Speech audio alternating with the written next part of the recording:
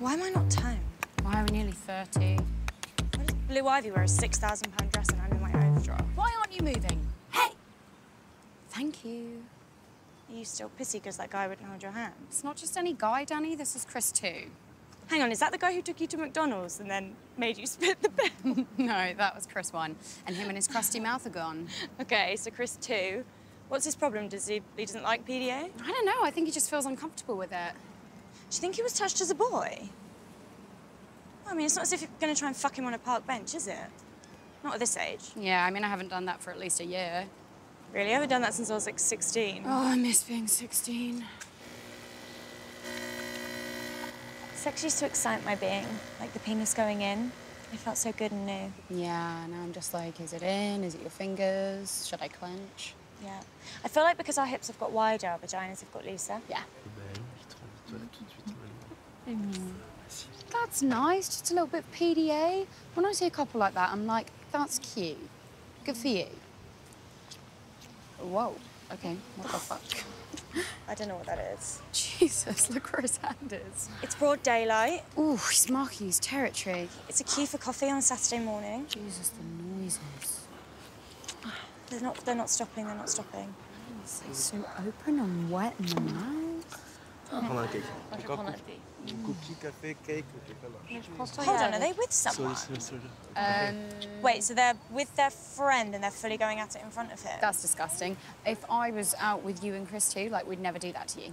Hang on, but he's just smiling, he doesn't even care. Yeah, sorry, that's the worst thing I've seen this whole hour, and this is London. Their saliva's rotating. I don't want to be here anymore. Can we get coffee somewhere else? Yeah, we're leaving. Thanks. Excuse me. Did you just touch me? No. Right, well, we don't do this.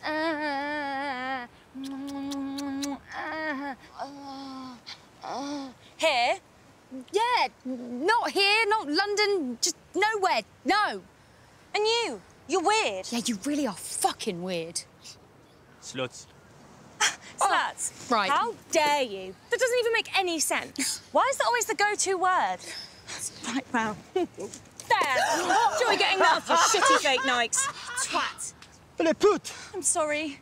If I had £7, I would buy you new coffees, but I only have money for my own. And you two look like you're very much together with a joint income. You've got this lovely little dog here and your lovely, lovely hair, and you don't deserve what I just did. You don't. You deserve each other and a lovely day. God praise you both. Have mercy on me. Goodbye.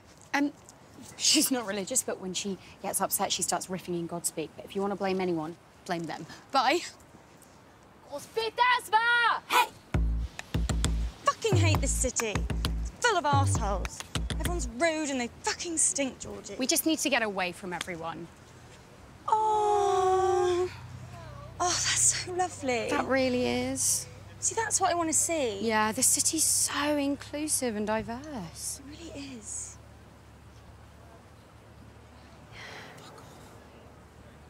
So for £1 billion, would you sit on your dad's face? Finally! These are the types of questions I've been waiting for.